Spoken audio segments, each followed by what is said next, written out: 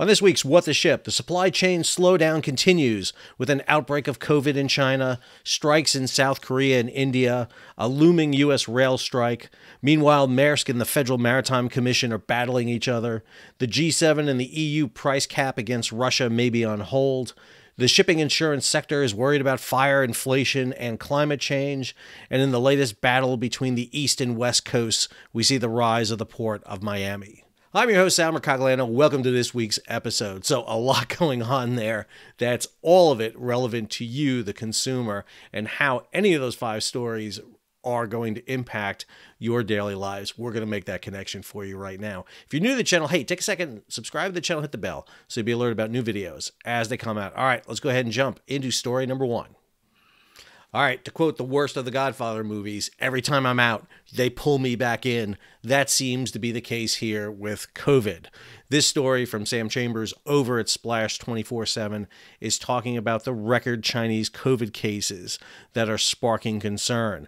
We're seeing an outbreak, a large outbreak, as we're seeing right here in COVID cases.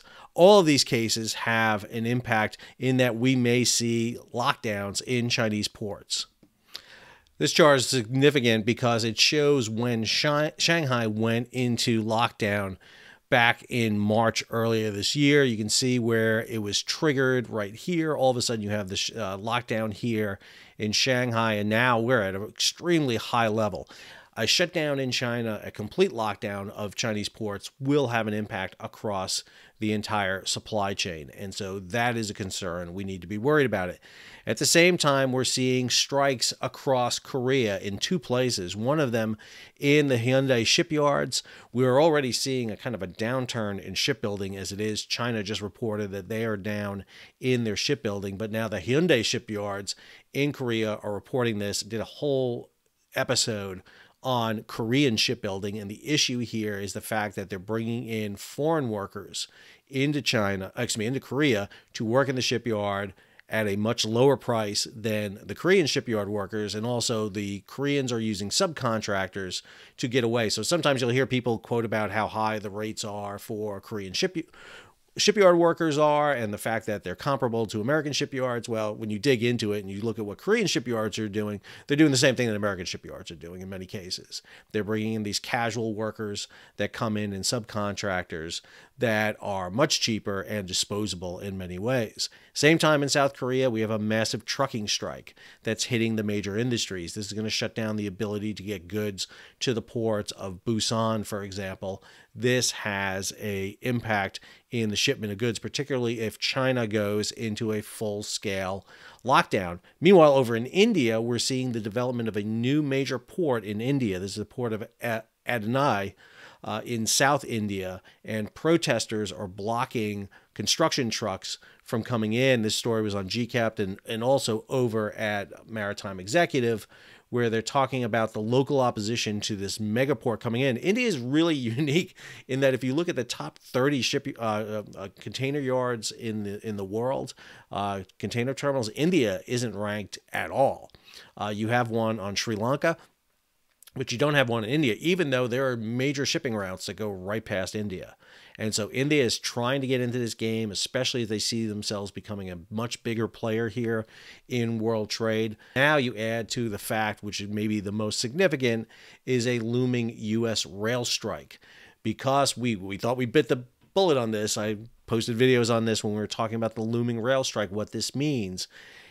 But several of the major unions have not agreed to the negotiation that was done. This was the agreement that was done by the Biden administration. And what this could pose is a shutdown in U.S. rail across the country in December. That will have massive impacts on the supply chain and the ability to deliver goods out of ports. Even though we see a lot of cargo shifting to the East and Gulf ports, we'll talk about that in a later story, you still need rail to move a great deal of this cargo coming in. Los Angeles and Long Beach still move a heck of a lot of cargo, and without rail, about 3/4 of that cargo is not going to be moving. This is a looming potential problem on the horizon, not to mention the fact we still have the ILWU and the PMA without a contract in the West Coast ports. And so labor found themselves in a very good position during the supply chain crisis, and they're trying to renegotiate their agreements with these companies, and railway workers in particular have a pretty solid case for themselves because railroads have basically decreased the crews on trains, increased the size of trains. You go from 4 crew members down to 2, and you can increase the size of a train from a half a mile long to 2 miles long. There's an issue there, especially when you get into precision scheduling. All of these have the potential to cause disruptions across the supply chain. And these are the type of issues you should be aware of, because one of these expands outward. It has, obviously, the domino effect down the supply chain. All right, let's go ahead and jump to story number 2. Story number 2 pits the Danes against the Federal Maritime Commission. And by the Danes, I mean Maersk. Maersk, the second largest container company in the world, finds itself square in the crosshairs of the Federal Maritime Commission. This story from Nick Savides over at Lodestar is a great example. The Federal Maritime Commission was hacked off from the Maritime Administration back in 1961. It was made an independent commission, 5 commissioners now. Each commissioner serves for 5 years, appointed by the president and approved by the Senate, and with one coming on every year. They can't be fired. These 5 commissioners now have new powers under the Ocean Shipping Reform Act of 2022. This was brought into effect because of a lot of issues that associated with the supply chain crisis. And now what we're seeing is a case being brought against Maersk Lines. And in particular, what we're seeing here is the customer, OJ Commerce, is basically filing a case against Maersk Line and its one of its subsidiaries, a line that it bought up. And basically, they're accusing them of not meeting their contractual obligations and, more importantly, collusion and retaliation against them. So Maersk Lines is in an alliance with Mediterranean Shipping Company. You have the Ocean Alliance and the Alliance. And basically, the argument here is that these alliances are extremely powerful here. And with these alliances basically being unchecked, set and manipulate rates across the board. Right here, you see the creation of these alliances. Since 2016, in particularly, we've seen these alliances form together into pretty powerful entities. The top 9 companies control almost 85% of all the container afloat capacity. So you have the 2M Alliance, you have the Alliance, and the Ocean Alliance. The Ocean Alliance made up of CMA CGM, you have Costco in there, and then you have Evergreen, and then the Alliance with HMM, Hapag-Lloyd, you have the ONE, the grouping together of the Japanese firms, all coming together, and Yang Min. So these 9 companies, and you could also add Zim in there because Zim is working pretty close in hand with the alliances right now. These alliances are basically orchestrating a lot of manipulation of the system. This is the whole purpose for the Federal Maritime Commission getting this power. And now here you have an entity, you have OJ Commerce basically saying this. And what they're basically saying here is that there was collusion. Now, if you read this part of the story, much of the evidence submitted to the FMC has been redacted in documents made public. And OJ Commerce CEO Jacob Weiss claims this evidence points to a breach of the regulations regarding consortia and could be very embarrassing for certain lines. The court gives very specific criteria for what qualifies for redaction, and clearly embarrassing emails do not qualify. This case by OJ Commerce can have the potential to be the one that looms as the case that could break up the alliances. Now, I'm saying that's a really big issue. That's if it goes that way. And I'm not sure it's going to go that way. But the Federal Maritime Commission has been looking for and kind of an inroad here to make this case. The problem is these are all proprietary agreements. Back in the day, the FMC would publish all this material. It'd be readily available, and you can read it. Now, that's not the case. This material is redacted. If you go to the FMC website and you pull up the material from this case, you'll just see it. It looks like a top secret document from the CIA. You can't read any of it. And this is a problem. Now, the big issue here is, can you make the ocean carriers conform to the agreements that they had? And this is the big issue. A lot of these cases are going to be, hey, you made agreements to ship my cargo at this rate. You're not honoring it. You've changed it. how do you go about that? And unfortunately, this is a two-way street too, because a lot of shippers now are canceling their long-term contracts with ocean carriers because the freight rates have fallen so much. And it really comes to a matter of enforcement. How do you enforce these agreements between American who want to ship their cargo and companies like Maersk, which is Danish, and Mediterranean Shipping, which is Swiss and Italian?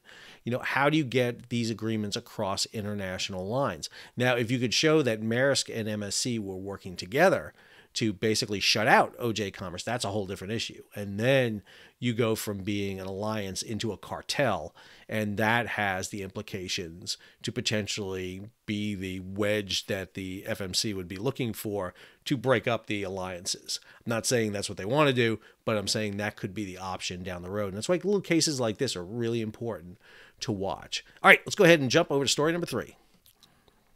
All right, story number 3 deals with the G7 and the European Union's price cap on Russian oil. I did a whole video on this too. You can watch it. I'll have it linked above here so you can see. There we go, right there. So you can watch it. This case was not surprising when I saw this happen. I had a lot of doubts that this is actually going to work. And matter of fact, right after I issued that video, the U.S. Treasury Department came out with guidance on this, because one of the reasons is they were issuing it so late. They're just now getting ready to issue the price cap. Cargo is being booked. So, you know, it's hard to change where you're at with cargo already committed on vessels. But what we're seeing right now is the price cap is being seen as not being severe enough. This story right here from Bloomberg on G-Captain talks about it. Poland and the Baltic states, Estonia, Lithuania, and Latvia, all feel like that they're being too easy on Russia. At this point right here, the bloc has been locked in a fight over how strict the Group of Seven-led price cap should be. Poland and the Baltic states are outraged at a proposal to cap Russian oil prices at $65 per barrel limit, as the level is above the rates Moscow sells crude now. Poland is demanding additional sanctions, a review mechanism, and a price below the market level, according to a senior diplomat. Okay, why is Poland and the Baltic states upset? This is Ural oil. This is the Russian oil. It's selling right now for $62.45 a barrel. That is below the price cap out there. So this does not impact Russia at all. Now, agree, the sanctions go into effect, which is a whole different element. The G7 and the European Union, except for 2 countries that are exempted in the European Union, will not buy Russian oil anymore, which means all that Russian oil is going to go somewhere else. But again, it'll go to countries outside the G7, outside the European Union. That means Turkey can still buy it. India can still buy it. China can still buy it. And oh, by the way, they can refine it, turn it into diesel and gasoline, and then sell it to anybody in the G7 and the EU. Because once you launder, I mean refine it, not launder. Launder would be an illegal term. Once you refine it, you're laundering it, you basically can sell it back to the G7 and the EU. But obviously Poland thinks that this is way too lenient. Even if you go to $60 a barrel, that's not much of a hit from where they're selling it in. I should also mention this is pulling down crude oil prices across the board. If you look at WTI crude, you can see how it's been pulled down here, the amount coming down. We've seen that drop coming across. Same thing with Brent crude. We see the same amount here, drops across the board with crude oil. This is having an impact because Russia is out there. Now, there are stories that are saying that Russia is not going to be able to do this. This story right here on G-Captain, again, a Reuters story. Russia's tanker fleet too small to bypass the oil price cap. We talked about this in a previous story we did on the G7 price cap, talking about the ghost fleet, the shadow fleet, whatever you want to call it. But they are building up a fleet to be able to move this. We see that here with Russia needing to boost its fleet by 157 Aframaxes, 65 Suezmax, and 18 VLCC vessels. We know they're buying vessels like crazy on the open market and putting them under them. The question is, will they be able to do it? We also know that Putin is not backing down on some of this.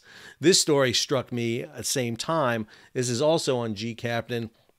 Putin touts Russia's Arctic power with launch of nuclear icebreakers. One of the things that Russia is advocating big time is the Northeast Passage route along the north shore of Russia. offering it as a shorter voyage route between Asia and Europe, bypassing all the maritime choke points that could potentially be blocked: Straits of Gibraltar, Suez Canal, Bab el-Mandab, the Straits of Malacca, the South China Sea, the Taiwan Strait, all of these. And Russia is trying to make itself the alternative here. And with these nuclear icebreakers, by the way, they can take oil and liquefied natural gas from the North Slope, from the Yamal fields, and deliver them directly to Asia without going through the Turkish Straits, without going through choke points that could shut them up, and instead take them right through the Bering Sea and into the Pacific and deliver them to India and China, bypassing all those routes. This is part of a larger strategy that we see being executed here, and Russia is full bore on this in using the Arctic. They are, whenever given one ashore in the Suez back in March of 2021, they immediately offered up the Arctic route. Immediately. And it's just that ocean carriers were not quick to jump on this. But Russia is now going to use this, especially when you hear things like Turkey closing the Turkish Straits unless vessels have insurance. This is an alternative for them to ship oil out via the northern coast of Russia and bypass all the choke points that could potentially shut them up. Again, smart use of ocean shipping. And again, I'm not sure the G7 and the EU are thinking about this far enough in advance to really counter Russian moves. Russia is always moving ahead here to ensure this. They need this to sustain their war effort to the detriment of the Ukrainians. All right, let's go ahead and jump to our next story. So one of the hardest challenges in understanding maritime shipping is the intricacies of all the involved parties. And again, when you deal with international shipping, you're dealing with multiple agencies, multiple flags, multiple countries all the time. So you get something like Ever Given in the Suez. Here's a ship that's working for a Taiwanese company. It's owned by a Japanese company. It's crewed by Indians through a German management company with an American classification society and a Panamanian flag flying from it. And it all happens within Egyptian waters. Oh, and by the way, the insurance of the vessel is split with the P&I, the protection and indemnity, in England, and the hull and machinery in Japan. So extremely confusing. But the key point there is insurance. Marine insurance is what makes everything work in the maritime sector. When you have a ship like Ever Given or Ever Forward go aground and they declare general average, this kicks in marine insurance. And the marine insurance business is a very complicated one. There was a great book that came out last year from Hannah Farber, Underwriters of the United States, How Insurance Shaped the American Founding. A great book. I read this book last year. It won the Lyman Prize for Maritime History from the North American Society of Oceanic History, which I'm a member of. Absolutely a fantastic book. Strongly recommend it. It gives you a great insight into the maritime industry. But what I'm talking about today here is a report that came out from Allianz about the issues facing maritime insurance going forward. And the three big things they identify are fire, inflation, and climate change. And all three of these should be on everyone's warning. As they say right here, an analysis of more than 240,000 claims over the past 5 years with an approximate value of 9.2 billion euros, fires accounted for 18% of the value of marine claims analyzed. The number of fires on board large vessels has increased significantly in recent years, with a string of incidents involving cargo fires and explosions, which are difficult to extinguish and can lead to the total loss of a vessel, tragic loss of life, and environmental damage. They also note a recent trend of the threat posed by lithium-ion batteries in electrical vehicles or cargo that is not stored, handled, or transported correctly. So, lithium-ion batteries, and again, you got the image here in this story of Felicity Ace burning out in the Atlantic. This was caused probably by a lithium-ion battery on a vessel. Understand, car fires today, I've been a volunteer firefighter for 25 years now. Let me tell you the difference between a normal car fire and a lithium-ion fire. Normal car fire burns at about 1,500 degrees. You can put it out with about 1,000 gallons of water. A lithium-ion, an EV car, burns at 5,000 degrees, and you need 40,000 gallons of water to put it out. Huge, massive problem because of the amount of energy that's dumped out of it.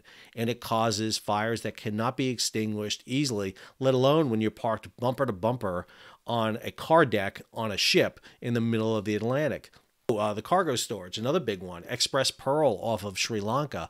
Classic example where we saw cargo improperly stored, break loose, unable to find a port of refuge. Oman and India refused that vessel to come in to handle it. And what we had was a massive fire on board that led not only to the loss of the ship, but to a massive environmental disaster that took place. You see right here, we see more high-value goods being shipped by container while the average cost of goods rises with inflation. It's not unusual to see one container valued at $50 million or more for high-value cargoes like pharmaceuticals. Think about that for a second with cargo container loss and cargo container damage. Cargo values have risen noticeably in the past year. We recently saw a truck fire loss involving a cargo valued at $73 million from just one transportation. This is a concerning trend for marine underwriters. If you're going to insure vessels, especially large container vessels, vessels over 20,000 boxes, improperly storing one container load could conceivably lead to the loss of that entire vessel. And you're talking about billions of dollars of loss at the time. See right here, the trend is for larger ships is also helping increase supply chain exposures.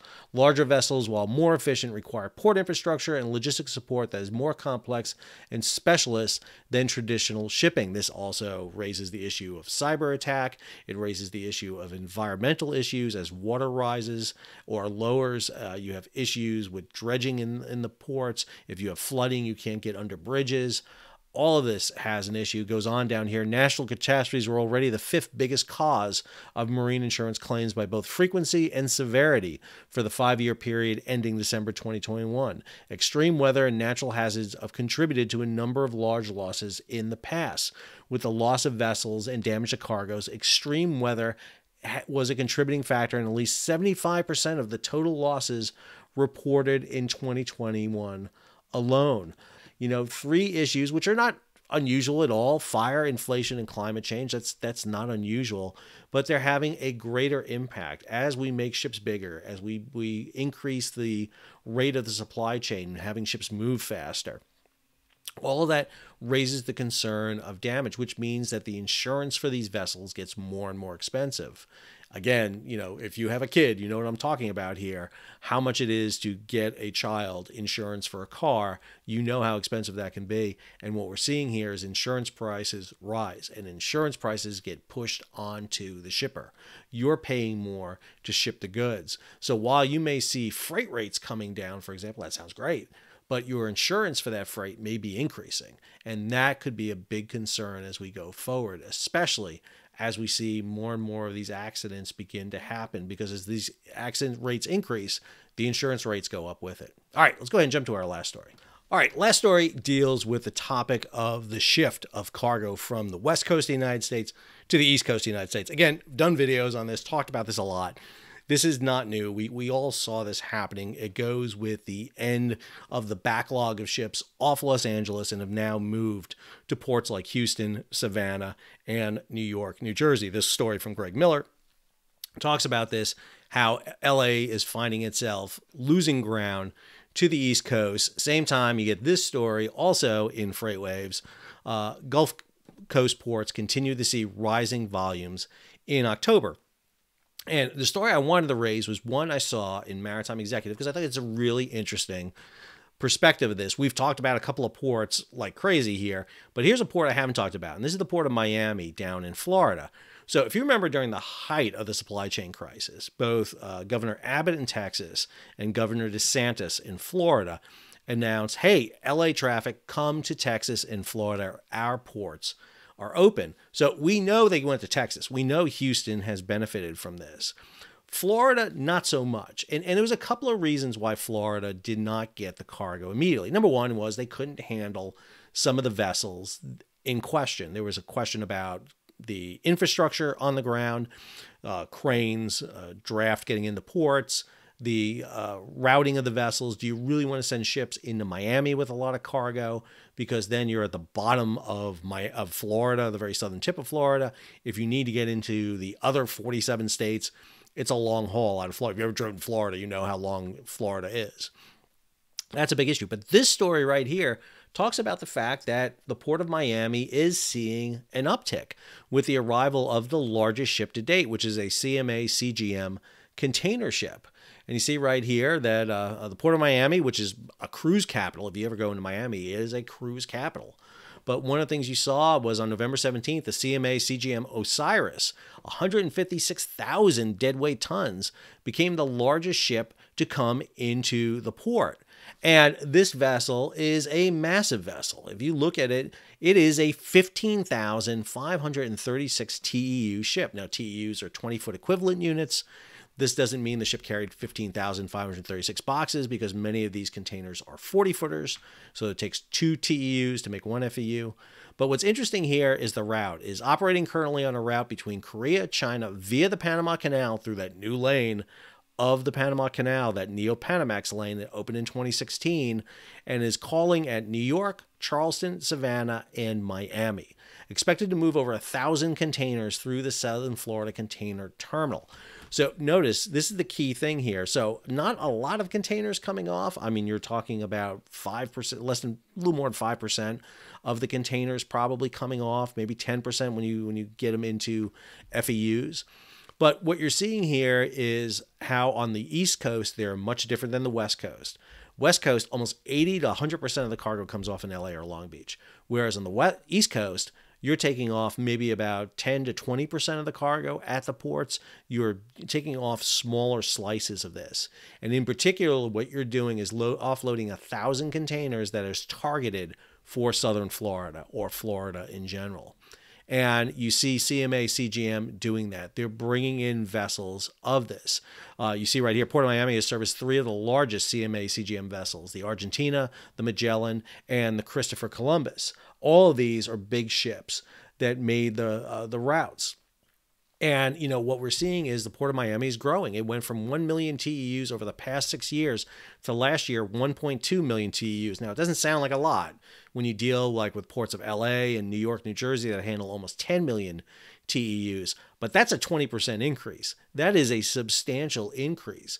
And the Port of Florida has the potential here to really see themselves grow. I think that small, medium-sized ports, and I would call Miami a definite medium-sized port here, has the potential to grow. Jacksonville, Tampa, all those ports in Florida have that potential to see this type of growth. They have to start getting themselves orchestrated, bring in the freight forwarders, bring in the distribution centers so that they can handle this influx of containers coming in. Unfortunately, you just can't sit there and say your ports are open and expect the container ships to come in. What you do see here is the ports taking advantage of it. This is the end result of this call when Governor DeSantis and Governor Abbott in Florida and Texas made this offer. You see it coming to fruition. And so Mediterranean Shipping Company, which is now the largest shipping company in the world, and if you can recruit companies like this to come into your state and into your ports, you can see the growth manifest itself. So 5 stories across the maritime spectrum, a lot going on, obviously. So when we joked about in our last video that the supply chain crisis was over, obviously it's not. There's a lot to be paying attention to. Just because we're down from the Mount Everest of 2021, 2022 rates, let's remember 2019 was the highest prior to that. So we're still at a pretty high level. And so we have to be thinking about the fact that we're seeing freight move at an extraordinary level of commerce right now. There is still potential with a recession on the horizon. Inflation is hitting. We've got issues with oil availability and diesel fuel. IMO 2023 is going to go into effect soon, which is going to slow down vessels. It's going to make the supply chain even slower coming across the ocean, which means you need more vessels in that mix. Ocean carriers want to get the freight rates back up. They don't want to be at pre-COVID levels, so they're going to do everything they can to manipulate the system.